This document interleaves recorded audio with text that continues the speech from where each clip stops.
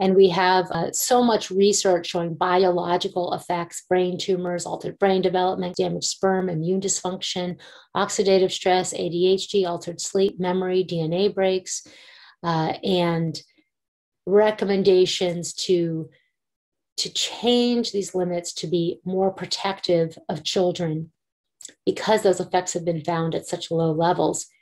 In fact, there was a recent study by environmental working group scientists recommending limits be hundreds of times lower than what they are. And this is imaging from Environmental Health Trust advisors, engineers from Brazil who publish and model the intensity of wireless radiation absorbed into the body. Here is an example from a laptop on the lap. These are two images. One shows the way the waves are propagated in the air. And then this one shows the way the wireless radiation is absorbed into the body tissues. The colors represent the intensities into the body, starting with the lighter colors being the most intense level, going from white, yellow, orange, red, purple, blue. I am an electrical engineer professor, and this is a simulation using microwave industry standard software used to assess exposure to wireless devices such as cell phones, tablets, and in this case a wireless laptop at 2.45 gigahertz when the Wi-Fi of the laptop is on and the laptop is on your lap. This imaging shows how the field penetrates the body. The colors represents the intensity of the field from white to yellow, orange, red, purple, and black. Now this is a simulation of the Wi-Fi electrical field in a 6-year-old child facing a tablet. We have the tablet at 150 millimeters from the head, which is a little less than 6 inches.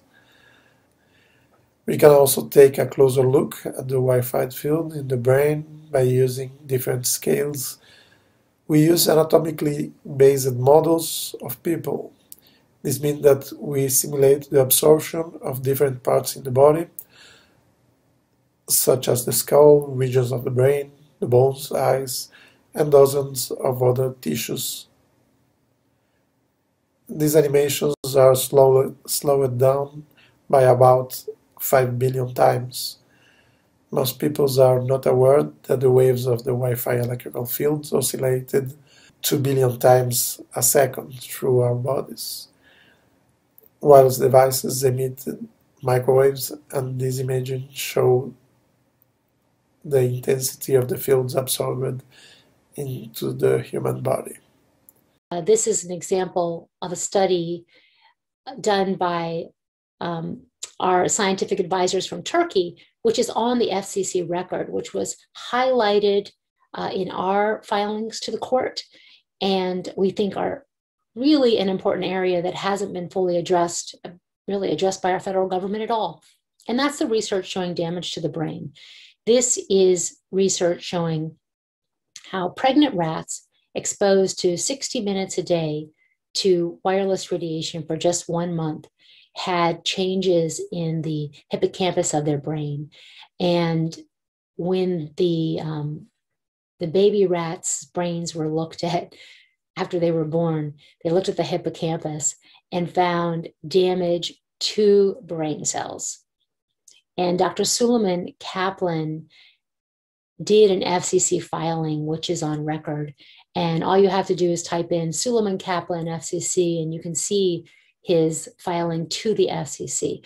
All of this was ignored by the Federal Communications Commission.